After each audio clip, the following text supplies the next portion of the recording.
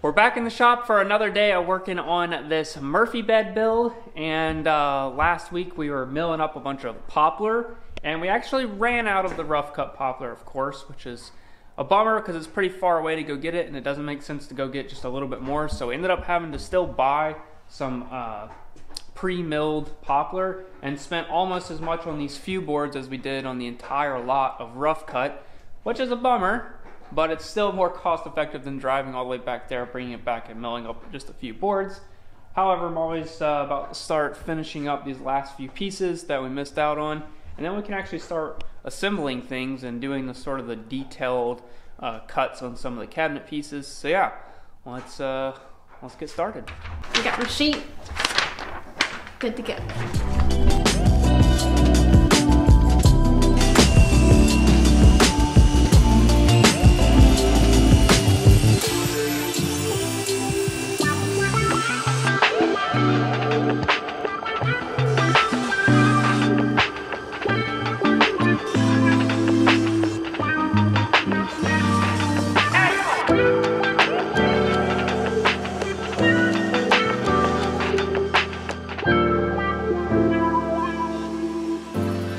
After I got done with the rest of those cuts, it's finally time to start assembling the bed. Real simple part here.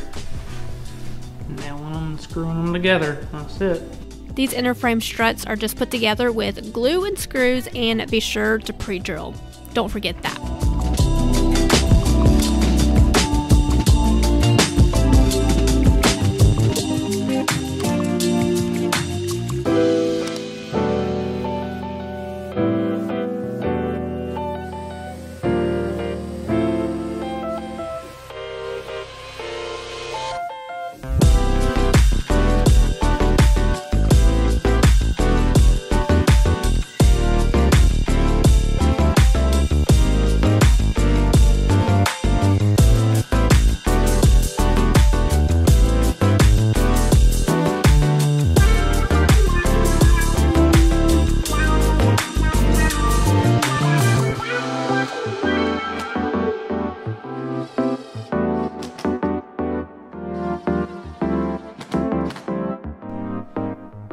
Once all 5 of those are done, they can be assembled to the inner frame sides.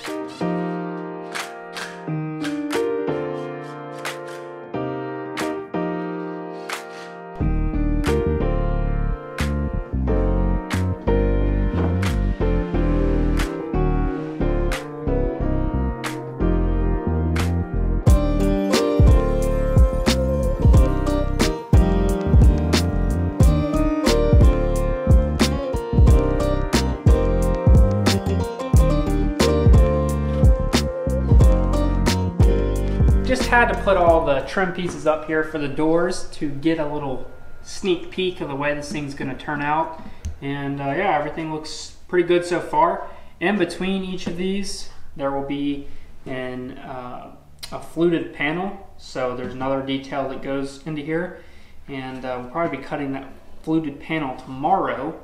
But yeah, this is looking pretty great. We're constructing this different than the plans for those hardware goes.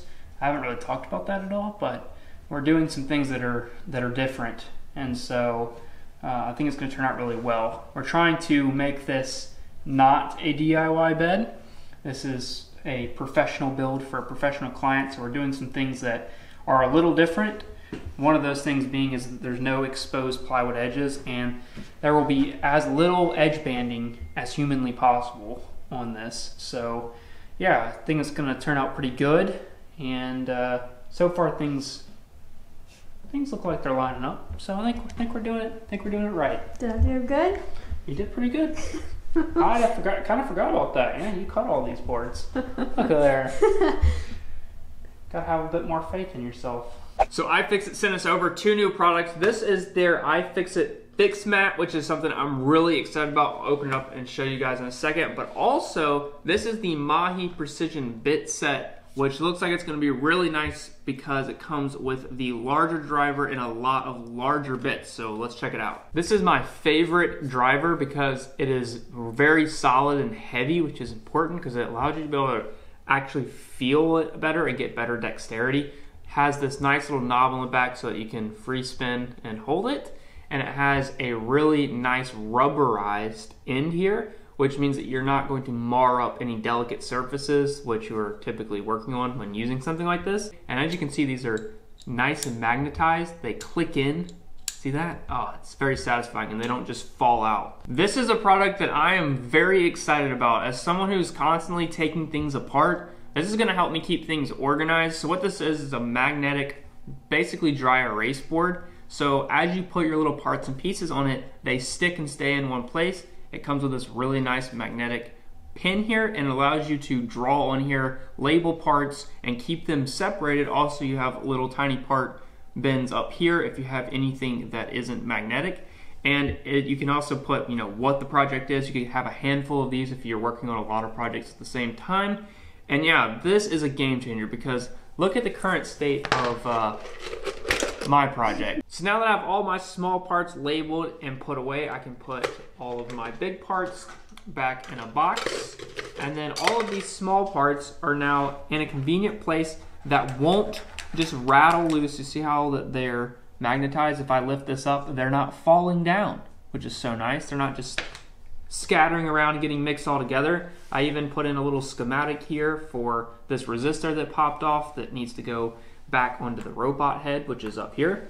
And yeah, look at how nice that is. That is amazing. Even this tiny little resistor, this magnet has enough strength to hold that in place. So this is a really awesome product. I'm very excited to be able to use this for so many different applications, to be able to set things on here, label them. It's gonna be really, really nice. So thank you iFixit for sponsoring this video and continuing to fight for our right to repair and making these awesome products like you see in front of me. We're actually partnering with iFixit all throughout February for Fix It February, which is something we started last year. This year we are building a DIY camper, which you're not gonna wanna miss, so get subscribed. Thanks again, iFixit. There's links in the description below if you're interested in any of these products. Let's get back to the video. All it says we have today to get all of this done. I don't really want to, no. But I have no other choice. Another day here in the shop. We've got to do a lot more stuff today because yesterday we chose to procrastinate quite a lot and had some other obligations to tend to. So today, it's makeup day, so let's see how much we can actually get done in the shop. Because we got to. Go team go. Go team go. Today is more of a detailed day. We pre-drilled for all the hardware, cut the radius into the bedside rails, and added edge banding. Both traditional edge banding and hardwood edge banding.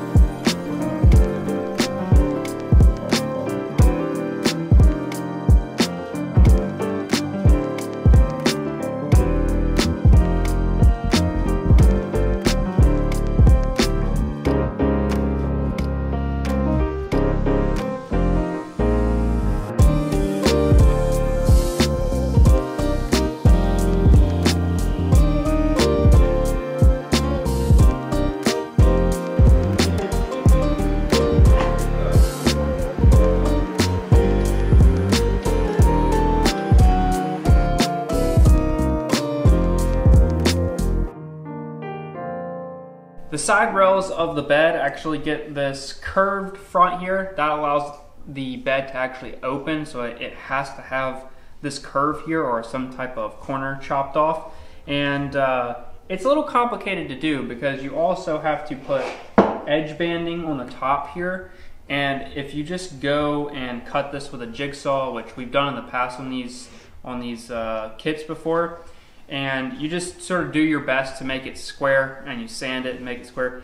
The problem is that it's rarely perfect, which means that when you do your edge banding, you see the imperfections in the edge banding because it's not perfectly flat, and your edge banding wants to pop up in certain places because the cut kind of goes like this.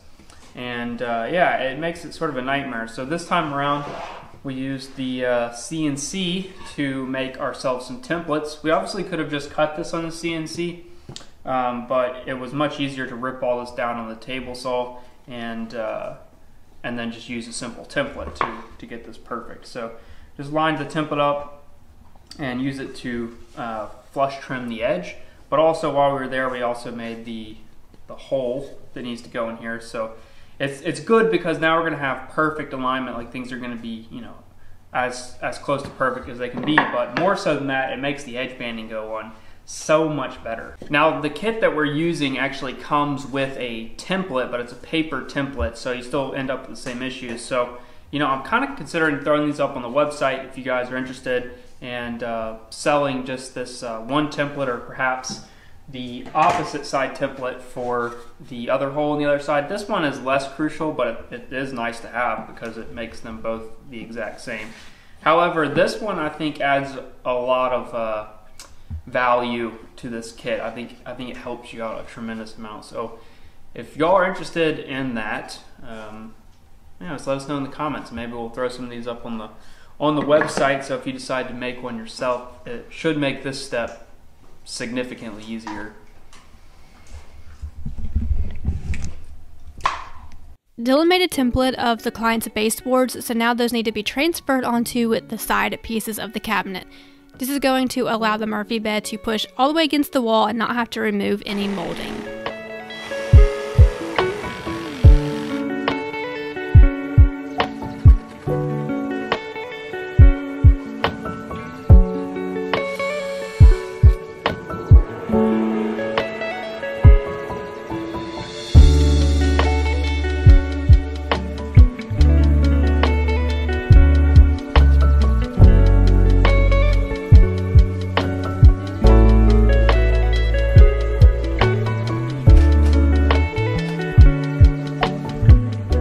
Designed this bed to have a face frame go on the front, and that just gets attached with some glue and brad nails. This is going to allow this to look more like a piece of furniture rather than an obvious Murphy bed. In fact, to go the extra mile, he sanded the two middle boards in place, leaving one unattached so that the center edges can get a slight round over and give the illusion of the entire front to be two doors that swing open. It's the little details that go a long way.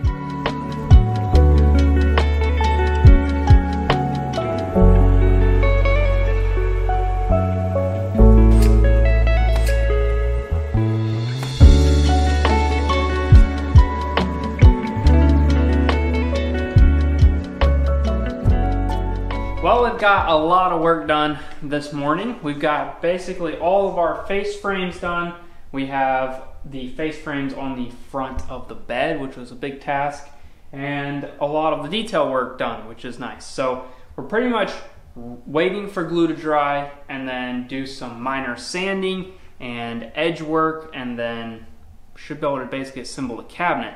However, there is one last detail that we need to do, which is a fluted panel for the doors, which is something we haven't ever really made before, but we're going to be using the CNC to make it. So kind of figuring that out right now, and we're going to get set up and start making some test cuts and make these fluted panels.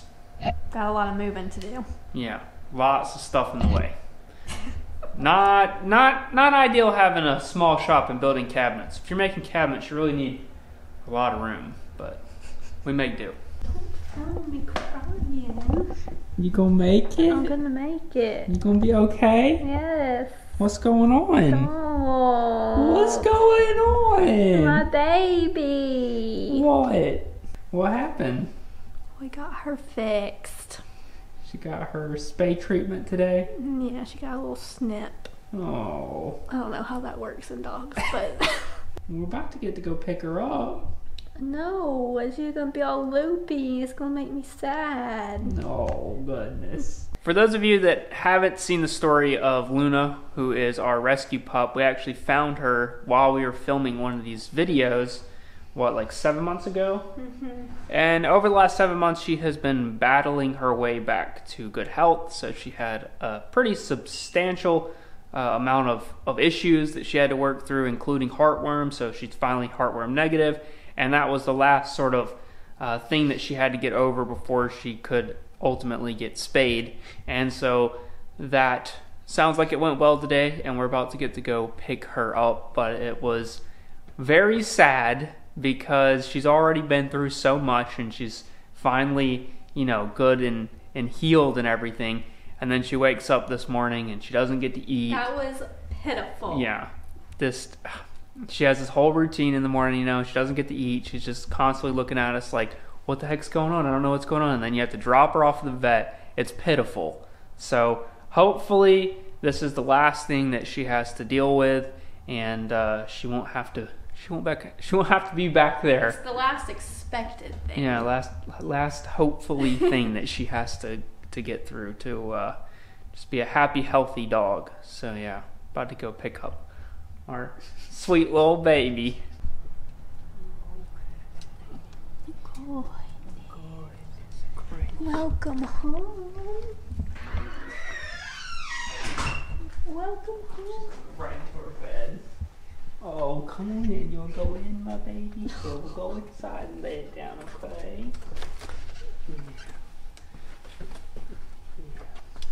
That's a good girl. Well, I've been working in the shop all morning by myself because Molly has been in with Luna, comforting her because she had a pretty rough night, unfortunately. Couldn't get comfortable and was just didn't have a great evening. Neither did we, because obviously she was up most of the night. However, this morning I have gotten this entire side of the fluted paneling done that goes in the door, which looks like a very complicated thing, but I'm going to share with you guys my workflow from start to finish of creating these awesome fluted panels that once primed and everything are going to blend perfectly in, although the joints are pretty darn tight as is. So let's get to it. The first thing we're going to do is open up Aspire and click the Create New File. Aspire is the program that I use to create the files that our CNC actually uses to cut things. So you start off over here. This is a single-sided job. The width is 25 inches, the height is 22 inches. This is the exact size of our panel, and it is 1/2 of an inch thick. We're going to be zeroing to the material surface, and we are going to have our work home position at the bottom left-hand corner. Click OK. Now I'm going to zoom out a bit. I'm going to create a new layer. I like to use layers in here. I'm going to call these this layer flutes, and I'll change the color so that we can see it a bit easier. Grab the line tool here. I'm going to draw a line from the top to bottom. Click, press spacebar to get out. Then I'm going to take that line, I'm going to select it, hit the array copy, and I've already got this set up properly here, so I'm going to make 34 columns to the right. They're going to be spaced 3/4 of an inch apart, and I'm going to group those copies. So I'll click copy, I'll close, I'll use the align to the center tool here, which is going to get those lines lined up in the center of the panel. Now our bit is 3/4 of an inch diameter, but it is only cutting 3/8 round over. So as it comes through each of these, it'll create a 3/8 inch round over on each side, thus creating a 3/4 inch flute, which you'll see here in a second. Now one thing that I want to do is select all these again. I want to hit the scale tool, and I want to not link these, and I want to make them 23 inches long, which just means that it's going to start and end off of our panel so that we get nice through cuts on both sides. I'll close that. I'll select our profile toolpath. The starting depth is 0 because we're starting at the top of our material, and then we're going to cut down into that material 0.365 inches, which is just a bit more than 3/8 of an inch, which again is the roundover size, which means that it's actually going to cut a little bit of a square in there, but it's going to create a full circle in doing that. I had to play around with that a bit, and this seemed to be the best solution. I'll select our bit. Now I'm going to go on the line, so it's actually going to be centered on each of these lines as the bit is going to be going down the center. And we don't need any tabs, we don't need any ramps. We're going to call this flutes for the toolpath, even though we're only going to have one singular toolpath. Click calculate. That's going to calculate our toolpath here for us. Now we could do conventional or climb. I'll show you the difference. So it's just, which way it starts and stops. In this instance, it really doesn't matter. Although if we wanted to, we could actually come in here, spend a little extra time and connect these so that the bit travels up and down, and it would be slightly more efficient if we were doing a lot more of these panels, but this will work for us. So I'll click close, go to the 3D view so that we can get an idea of what the heck this is actually going to look like, make sure that we're, doing this the way that we're thinking we are. So open up the 3D panel tab here, preview all toolpaths. You can see it generates that, and there is our nice fluted panel.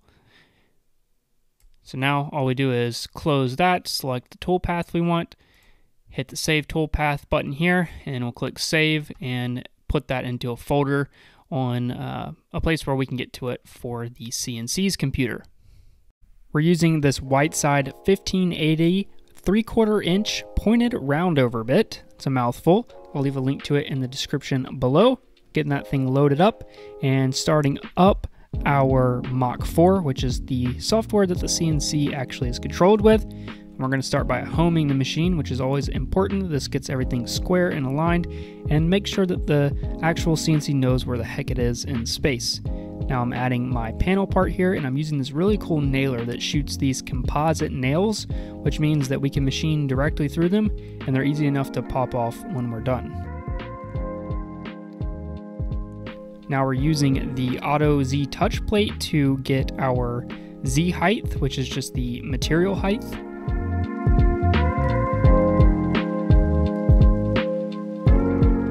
As the bit comes down and touches, it actually tells the computer where the material surface is, so it knows where to start. And then all we have to do is jog the machine over and find the corner. Now I could use the corner finder, but with this bit, because of the way it's shaped, it's much easier to just jog it over, zero the X and Y as I just did there. And now it's time to load our G-code. There's a preview of it, and all we have to do now is turn on our dust collector, and fingers crossed, hit cycle start, and this thing should start cutting.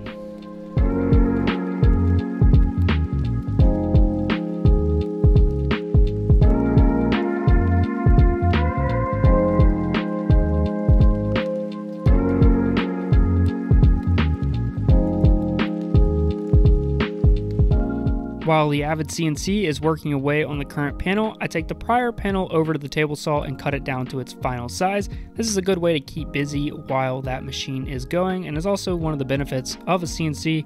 It's kind of like having a second person working in the shop. So as soon as I got that cut down, I actually take it over to the workbench and sand it as well so that I stay busy, and this is usually about the time that it finishes up the last panel. I then go around and create a simple round over on all the inside corners prior to installing the panel. I then use the shop vac to clean up the mess of the router, as well as clean up the panel itself so that we get a nice glue surface and we don't have any sort of dust that's going to compromise that glue joint. Then we go ahead and add our glue to the section where the panel is going to be, and I actually have this 23 gauge pin nailer, which leaves these tiny little needle-like nails and basically require no filler. It's really nice to hold things down while glue dries, and I don't know if you noticed, but that fit was pretty darn good. To fill all the not so great sections and the areas where I have larger nails and screws, I'm using Total Boat's Fix Wood product, which is a 2-part epoxy putty, which is both waterproof and shrink proof, so it's a really great option for a very durable filler here. So I'm trying this out actually for the first time, and I have to say I do like it. It dries pretty darn quick, and it's very sandable, if that makes sense. Like, a lot of these things are kind of mucky when you go to sand them. This stuff gets really hard and creates a really nice surface.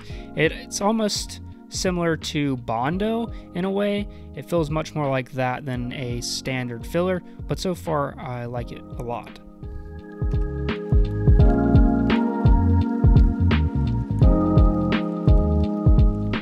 Now for a really tedious bit, I used a tiny little file to go in between all these fluted panels and get all the little scraggly pieces out of the grooves. I had to suck them out with a shop vac, but it made a big difference in the overall quality of these panels.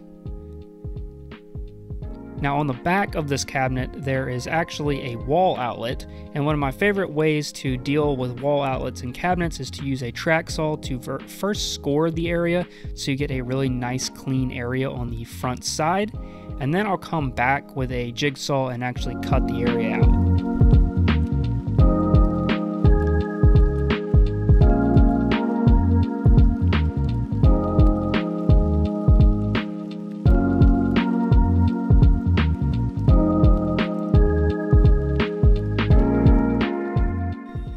Last thing I like to do is add a large chamfer to the side that you see to give this sort of an appearance of trim instead of there just being a random cutout in the back of the cabinet. And now finally, the last part of this video is I'm going to struggle to put this cabinet together by myself because Molly was taking care of Luna and I was just overly ambitious.